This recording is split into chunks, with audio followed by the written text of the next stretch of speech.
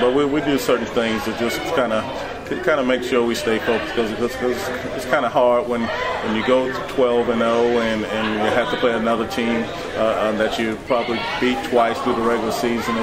It's hard for teenagers to stay focused, but I think we came together. We got some seniors that know that this is the last time around, and those guys stepped up and took some leadership, and as far as meetings this week and everything, just so they can stay focused and be ready to play tonight.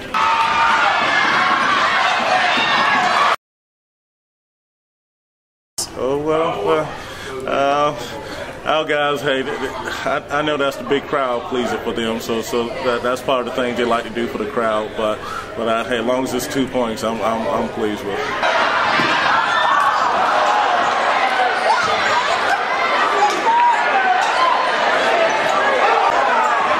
Hey, that put us in great position to take some pressure off us, because we know we're qualified for the state tournament if we do pull that went off. And Model's a tough team, and we expect a tough game tomorrow. So hopefully, hey, some of those things that was working for us tonight, hopefully they'll carry over for tomorrow.